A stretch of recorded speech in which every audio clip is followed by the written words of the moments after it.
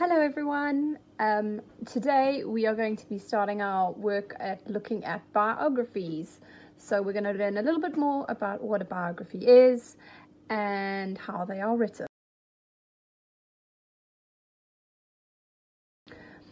So a biography is a story written about someone, and it is written in chronological order, and it includes all kinds of information about where the person is from, where they were born, what they did for their childhood, important events in their lives, including things that they have achieved and things that they have been able to do. So there's a good chance that a biography is about someone that is no longer alive. The most important thing is that a biography is written by somebody else. So it would be, for example, something like me writing about one of you and your lives. Okay. A biography is not to be confused with an autobiography, much like this one that I have here, about Michelle Obama. An autobiography is written by the person themselves. So an autobiography, for example, if I were to write about my life, that would be an autobiography. So today we are going to be looking at biographies. So stories that are written by somebody else about someone. A biography is a life story written in chronological order.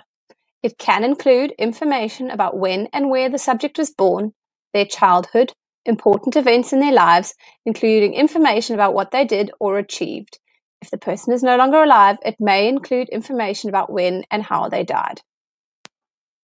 Together, we are going to look at the biography of John Logie Baird, who was a Scottish engineer who's most famous for being the first person to demonstrate a working television.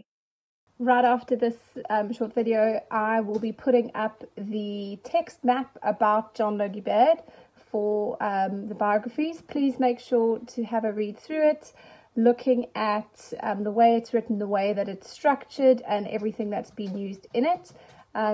You can pause the video, have a read through at your own speed, and make sure that you have a little bit more of an understanding about who he was, where he grew up, and just exactly what he did.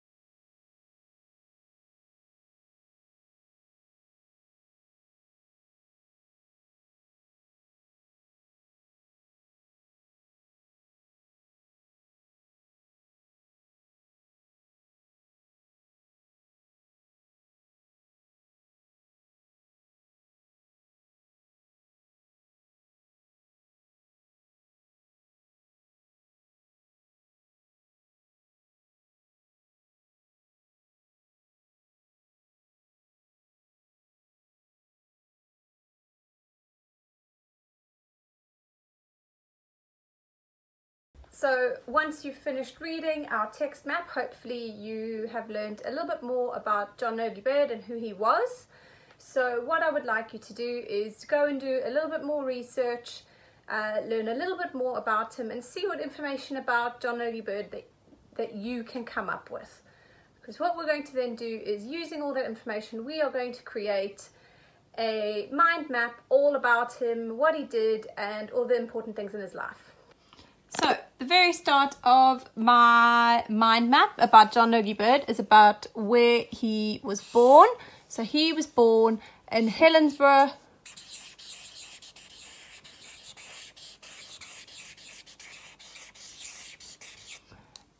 in Scotland.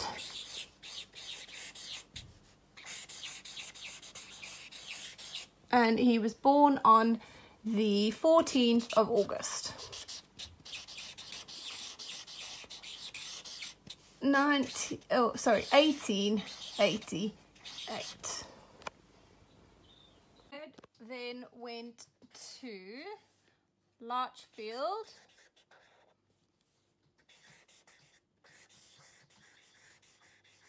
Academy, and then he followed that up by going to the West of Scotland Technical College,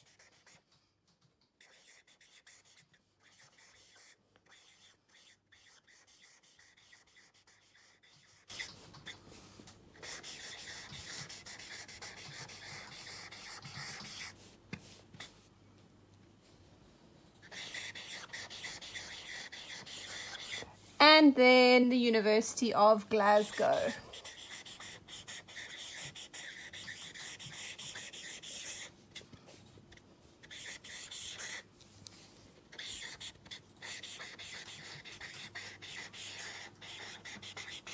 So hopefully you take a little bit of time to finish up your mind maps with all your information that you can gather about John Logie Baird, and then don't forget to share them with me on Tapestry. Make sure I get to have a look at them, or on the Instagram page, or on Facebook, wherever your adults are able to put them. It would be lovely to see all the information that you are able to collect about him. To end off with, I just wanted to show you the class text, which is a series of unfortunate events. The first book in the series is called The Bad Beginning. If you are able to read it, please do. If you are unable to get it, it is available in an audiobook online. I managed to find it on YouTube, and you, with your adult's help, you can listen to some of it and take note of where you are every time you stop it, so you can start from there again. As you may have guessed from the theme of our text map, we are looking at inventors this term, and this story follows 3 children, the Baudelaire orphans, Violet, Klaus and Sunny. Violet herself is a wonderful inventor, inventing all kinds of interesting things. So please do share with us if you are listening to the audiobook, or if you are able to read it, and let us know what you think of it. There are quite a few books in the series if you are looking for something to start.